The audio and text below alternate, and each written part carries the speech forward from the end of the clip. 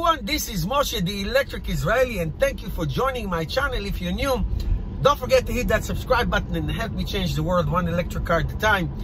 Thank you to all my patrons and supporters. And last couple days, I put out two videos, one on the new Chevy Bolt EUV, electric utility vehicle. Yeah, right. And the Chevy Bolt EV. Well, the Chevy Bolt EV been out for a few years, but there's a refresh.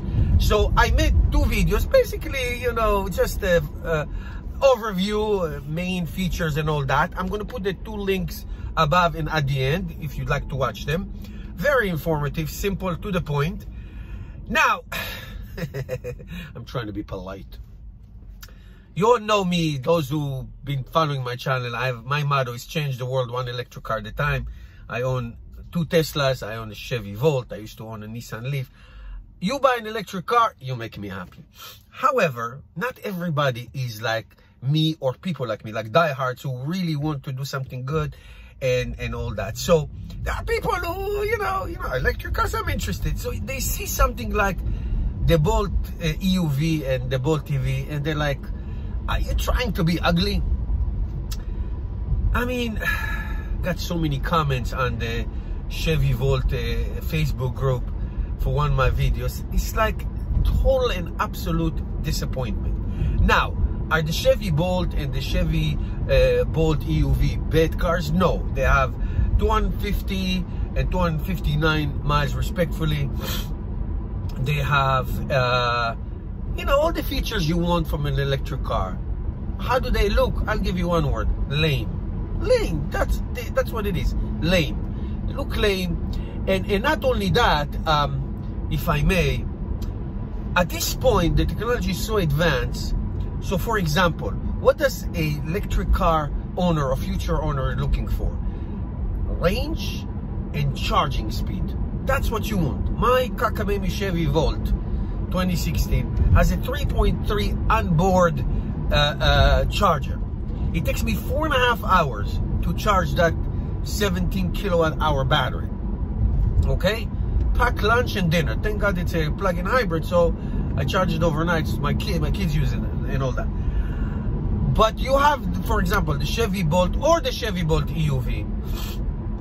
Top speed of fast charging is, I think, 55 kilowatt hour, 100 miles in a half hour. My Tesla Model 3 and Model Y, when I go to charge them at the supercharger on the V3 or even in the V2, I get 100 miles in like 5 minutes. A driver, somebody who's going to switch from a gasoline car to an electric car, you better make a case. Why am I doing this? Now, I gotta give them, the prices are very, very attractive, you know.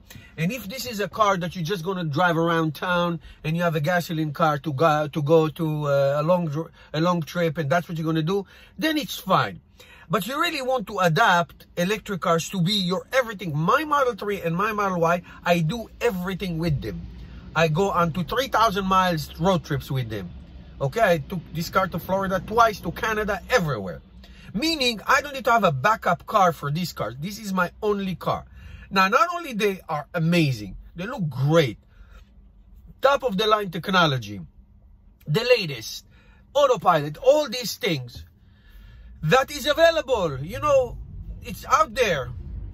So, again, I have to say, the Bolt and the Bolt EUV, you know, very good, attractive price.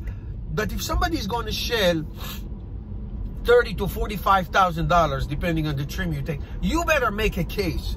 You better have battery technology and charging technology and charging infrastructure that is going to convince somebody who drives a gasoline car, this Nissan Rogue, who is right in front of me right now. I'm going to pass him.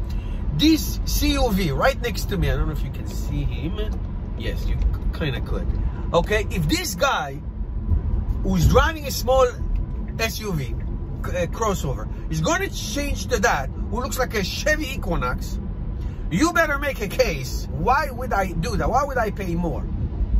So again, having driven close to 200,000 miles of electric cars in the last 5 years, I am telling you, it's range, charging speed number 1 and number 2, whichever one you want. And of course, style, beauty, and all those things that say, oh, I'm going to move on from Windows 95 to a brand new Apple computer, iOS, whatever the version that is. You know what I mean? I'm gonna trade my Nokia phone to the latest smartphone. It has to make an absolute compelling case. And when I see these two cars, I was like, this is it. Now again, I support electric cars, and I think if you buy it, you're gonna like it, and it's going to serve you. But is it your only car? Unfortunately, I don't think so. Unfortunately, I don't think so. I mean, 300 plus miles, fast charging, like I'm talking about 150 kilowatt at least, and up, capable of receiving, so you can charge and go. You can drive 3 hours or so, 200, 250 miles, stop for 15-20 minutes and move on. You dig what I say, guys? Or am I just talking to myself, ranting? Let me know in the comments below what you think about everything I just said. Thank you guys for watching. See you all tomorrow.